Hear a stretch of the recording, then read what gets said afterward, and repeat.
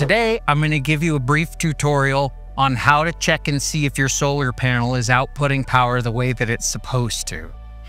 You're going to need a multimeter that's capable of reading DC voltage. This V up here with the straight line with the dashed line, that's the symbol for DC. The V with the squiggly line, AC volts. We want to be set to DC volts. Coming out the bottom, here's V, or that's the headphones is ohms. That's for checking resistance.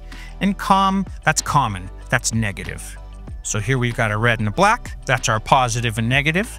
So now let's check out the solar panel here. This panel's not connected to anything. So this circuit is open, and whatever voltage we're going to read is going to be of an open circuit. Here we go. The negative and the negative and the positive and the positive? I don't know yet. We're on purpose not checking to see. I was wanting to get in here willy-nilly to show in case we get this in here backwards. Pay attention that you got a negative there and switch them. Oops.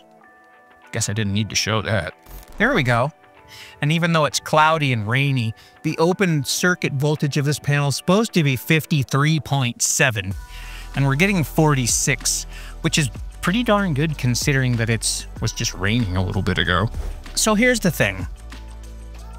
If you ever have an issue with the output of your solar array and you think that it's an issue with a solar panel, then we reach out to Hyundai. In this case, they're going to ask you to prove it, right? And we need to be able to say, well, all of these panels are putting out 53.7 volts except for this one. Look, I measured this one and it's putting out 33, while all the rest of them are putting out what they're rated for.